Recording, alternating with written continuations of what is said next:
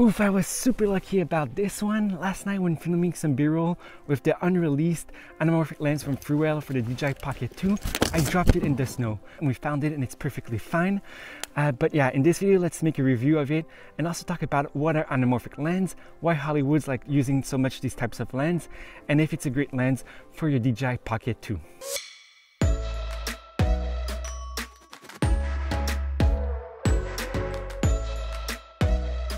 For those of you who are new to this channel, I'm Bellemare-Alford, a young photographer and filmmaker on the journey to become better at this art. Freewell reached out a few weeks ago and offered me to review the new anamorphic lens for the DJI Pocket 2. I never used an anamorphic lens before, so I was really curious to see if this would fit my filmmaking style. Freewell doesn't get to see this video, doesn't pay me, so you get my full unbiased review of this new lens.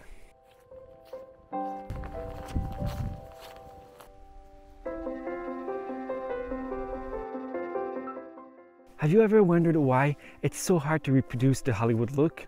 Well, one of the reasons is that they use anamorphic lenses. You might not have heard of anamorphic lenses before because they're crazy expensive. When I say expensive, I'm talking about well over $10,000 for a good anamorphic lens. Now the big question is, why are those lenses so special? You know the annoying black bars you have on films at the top and the bottom? Well, this very large format is called CinemaScope. It usually has an aspect ratio of around 21:9. What an anamorphic lens does is take that footage and squeeze it on a smaller sensor, so let's say 16:9. Then when you go in video editing, you take that footage and de-squeeze it. And this process of squeezing and de-squeezing the footage is what creates the very unique look of an anamorphic lens.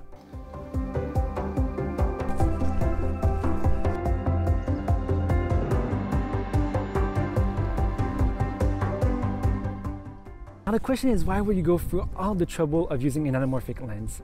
The first reason is for the looks that it creates. So usually an anamorphic lens has a very sharp and detailed center of the picture, but there's a little bit softer edges and also a little bit more distorted edges. And this can create a really cool look when you use it well inside of a film. Another reason is that the background, so the blur in the background, creates oval bokeh. So if you don't know what is bokeh, it's basically the blur in the background. And on most digital cameras, including your cell phone, you usually get really round blurred backgrounds in the back, where it's more oval using the anamorphic lens because you're stretching out the image. And this can create a pretty cool look. Another reason is probably the most common reasons why people use anamorphic lens is for the lens flare that it creates. So usually when you have a DSLR or your cell phone and you point something like a flashlight to your camera, it's actually going to create a flare that goes all around in a circle because your lens is circular. But here, because it's stretching out the image, it's actually going to create light streaks that are horizontal, and this can create a very stylistic look that is very interesting. It's especially interesting if you're shooting things like music videos or if you're doing a short film or something like that, where you want to have a much more stylized look in the end. The last reason why it's so useful to use an anamorphic lens is that you don't lose as much information when you have a wide format. So usually when we add the black bars at the top or the bottom, we're cropping inside of the footage, and this means you're getting less detail inside of your shot in the end because you're cropping some information at the top and the bottom.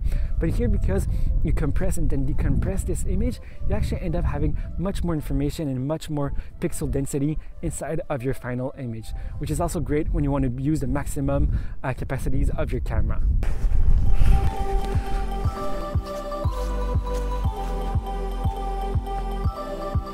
Wow, that was a lot of information. Now with all of this in head, let's talk about the Freewell Anamorphic lens for the DJI Pocket 2. If you're wondering how it looks, I've been using it since the beginning of this video, so you should have a pretty good idea up to now of if it's working well or not. My favorite feature from this lens is actually that it comes with some ND filters, or neutral density filters. ND filters are like sunglasses but for your camera, and they're super useful to get a more cinematic image because they also control your shutter speed and get some motion blur inside of the image. So by combining some ND filters and also the anamorphic lens, you get the most cinematic image possible from the DJI Pocket 2.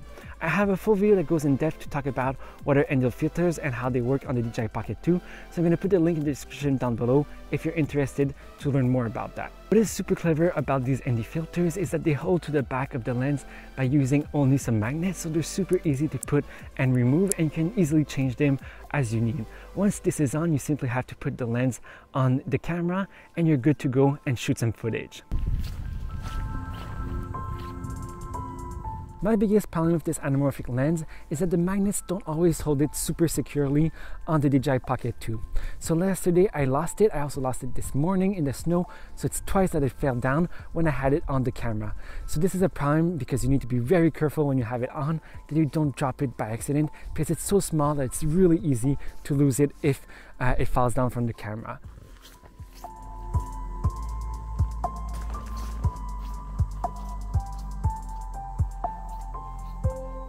One thing that really scared me with this lens was how it was going to affect the autofocus system on the DJI Pocket 2. Up to now, the anamorphic lens doesn't seem to be affecting at all the autofocus, which is pretty great. And how does it look right now? Because I'm using the autofocus and it's a pretty challenging background. If I bring it closer, does it work better? Does it work worse? I'm pretty sure it's just fine right now and it works perfectly fine.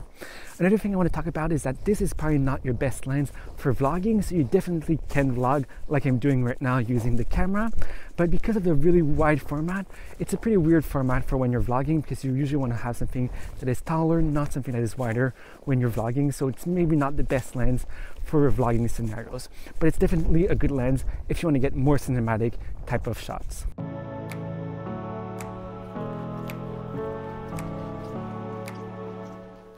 Now the big question is, how does it actually perform and how does the image actually work?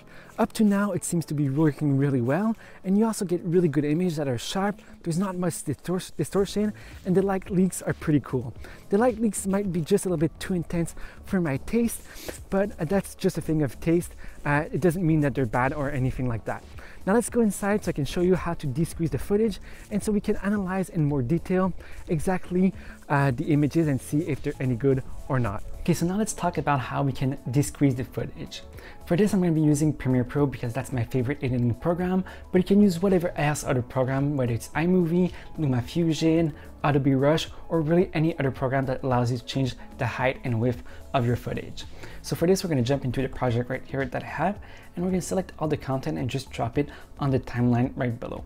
Now if we play the footage, we're going to see that it's pretty weird because actually my face is really squished, and that's because the content was squished. If we want to de-squeeze it, we're going to have to come inside of the effects controls right here. So we're going to come in the effects and we want to change the scale of the height. The problem inside of Premiere Pro is that you cannot change the height and the width separately when you have uniform scale enabled. So we're going to disable this, and now we're going to be able to change the height and the width independently of the clip. Now, if you're not sure what to enter, we need to look at the specification of the lens, and Freewell says that it's a squeeze factor of 1.15. That means that the horizontal, when it's de-squished, is going to be 150%. But we want to change the height, not the width, because we want the width to stay the same. And for this, we're going to need to do a little bit of math. So we're going to multiply 1 times 100 to get in percentage, and then divide it by 1.15, which is going to give us about 87%. So if we come right here, we can enter 87%, click enter, and we're going to see that right away it looks a lot better. The problem is that it doesn't work exactly like that because the factor how it squishes the content on the middle and the sides isn't exactly the same. So I found that in my test, actually 92% is what works the best to get a natural form inside of my face. Then, if you didn't know, there's a little trick that you can do inside of Premiere Pro, because you don't want to be entering 92 on every single click. And it's to come inside of here and then just right click on our settings that we want to save, and we can save it as a preset. So now we can enter a preset name right here, and we're just going to call it CinemaScope Freewell.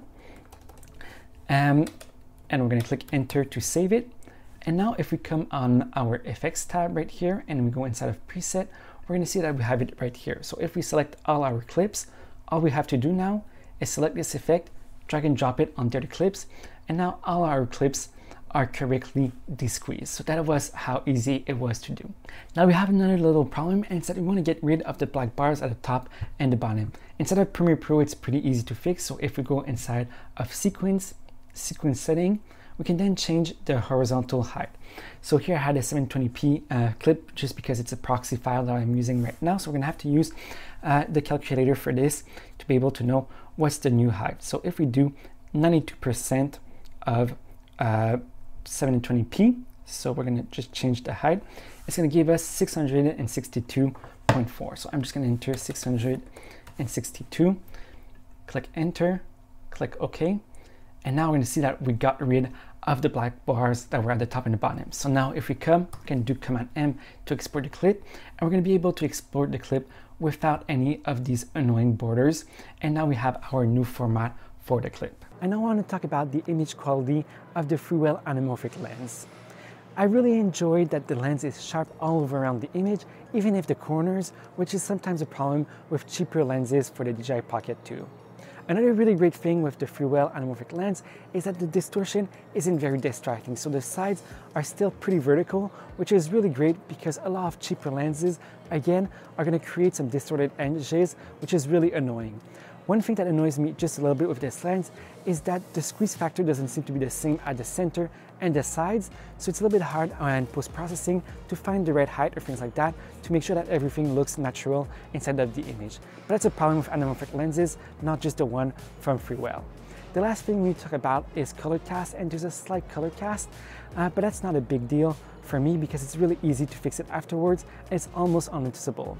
The reason you have that color cast is because of the coating they have to put on the lens, because the anamorphic lens doesn't actually stretch enough the image to create the light leaks, so they add something on top to create the light leaks afterwards when the lights pass through the lens. This is very similar to how they do it on a phone, so it might not be the nicest light leaks, but it's definitely what you're used to seeing when taking videos with anamorphic lens on a phone or on the DJI Pocket 2. The big question is, should you buy the Freewell Anamorphic lens for the DJI Pocket 2? In my opinion, if you want to get the light leaks inside of your video, it's definitely an option worth considering. If you want to buy it to get a little bit more cinematic results, it's still a good option, but you're not going to be getting that very wide CinemaScope look. You're still getting a different aspect ratio and you're still getting some of the benefits of anamorphic lens, but it's definitely not as high quality as real professional lens, but that's why you're not paying that crazy high price. Talking of prices, I think that the best option when buying the anamorphic lens is actually to buy it inside of the pack that I have right here. We have a wide angle lens and also the anamorphic lens that work with the same ND filters. This is a kit that costs $100 US. We can also buy each individually with the ND filters for $60 each, but I think it's just better to buy both at the same time and get 2 lenses plus ND filters in a whole package for a pretty good price, especially when you consider that the DJI official ND filters and wide angle lens cost over $110 to get them, and they don't even work together. If you're interested in buying the anamorphic lens or the wide angle lens from Freewell for the DJI Pocket 2, go check out the links in the description down below. They might be affiliate links, but this is a good deal for both of us because when you buy the lens using the link, you're actually helping my channel in the end.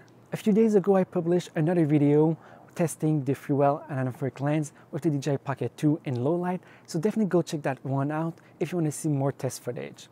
As usual, if you enjoyed this video, please leave a like below and also consider subscribing to learn more about photography and filmmaking. I'm also going to be releasing a video on the wide angle lens with the ND filters from Freewell, so definitely subscribe if you want to learn more about that. See you in the next one. Bye bye.